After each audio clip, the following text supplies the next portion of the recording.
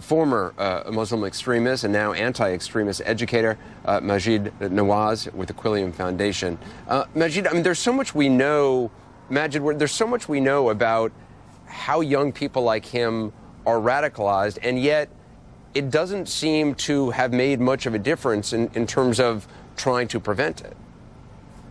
No, Anderson, you're right, it hasn't. And one of the reasons for that, unfortunately, is that though we are very good at sending across drones across the world, or indeed taking out the leaders of al-Qaeda, what we aren't very good at, for various reasons, one of them is because governments aren't particularly comfortable in having this discussion, is in stemming the flow and the appeal of this ideology on the grassroots. I listened to your report earlier where one of your guests claimed that up to 5,000 French Muslims are being monitored for being potential jihadists. That's a huge, huge number.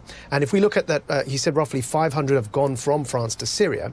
Of course, it's around 500 from Britain as well, and that figure across Europe is 3,000. It tells you the scale of the problem. I think the challenge here is that we're dealing with a brand that appeals to young, aspiring rappers like the Kawachi brothers, people that appeared to be relatively integrated, but actually what appeals to them more than the culture that these societies offer them is a perverted Islamist violent brand.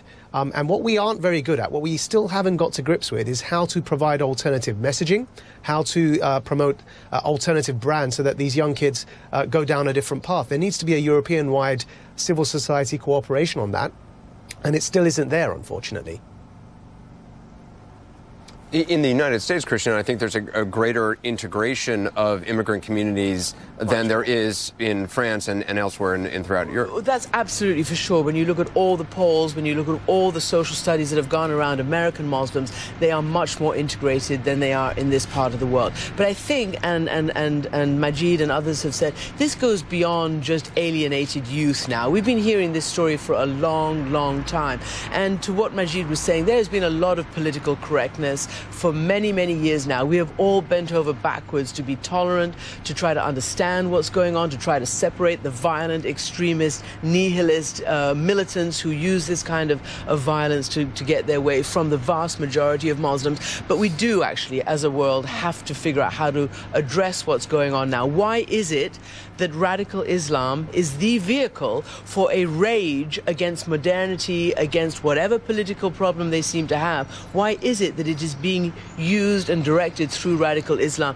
And I said earlier today that the words Allah Akbar have become, because of these Muslim extremists, the most wicked words in our dictionary today. These are words that terrify people, and for a very, very good reason. Imagine, it's interesting too, it's often these young men who, frankly, don't have much religious background. They grew up, I mean, they're maybe from families that are Muslim, but are not necessarily extremists themselves. They were smoking pot. They want to be rappers. This young guy's dating young women, and yet within a very short period of time, he's planning on going over to Iraq to attack U.S. forces, and now stands accused of being a suspect in this horrific terror attack. Yeah, and one of the reasons for that, Anderson, is that, and I agree with everything Christiane just said, by the way, and I'm very happy to hear her say that, so thank you. One of the reasons for that they're not being religious and then suddenly becoming radicalized, is one thing that is consistent throughout Europe, and I don't think that many of us have yet come to comprehend the sheer scale of the problem that we're facing in Europe, and it takes shocks like this for us to have these conversations. One of them is that so many young European born and raised Muslims primarily identify as Muslims only, or as Muslims primarily, and don't identify with their European societies, and vice versa.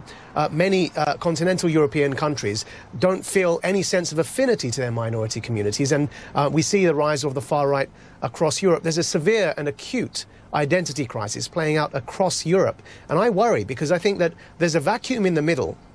And that vacuum, the far right are trying to fill, Islamist extremists are trying to fill. If small L classical liberals, people that stand for democratic pluralism and human rights, don't start aggressively asserting those values through a civil society-led or civil society-led initiatives across Europe, that vacuum, unfortunately, will be filled by extremist organizations on all ends of the political spectrum. We've seen mosques being attacked in France in reprisal now. We've seen a kebab shop be attacked, and I worry for the future of Europe. It takes people to be brave, to stand forward, to not cow and compromise, bow down to the demands of extremists on both ends of the spectrum. And instead, I think we need to start redefining what it means to be European and to solve this identity crisis once and for all. Until we do, you're going to see more non-religious or irreligious young men choosing an identity for themselves.